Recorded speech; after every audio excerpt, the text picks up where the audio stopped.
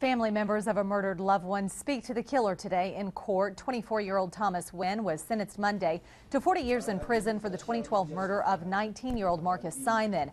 Nguyen received two 20-year sentences for shooting two others. Simon's father and others were able to speak to Nguyen in court.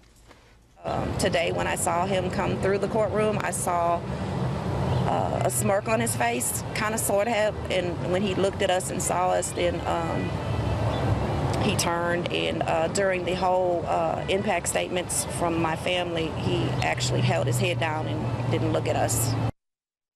Nguyen must serve 20 years in prison before he may be eligible for parole.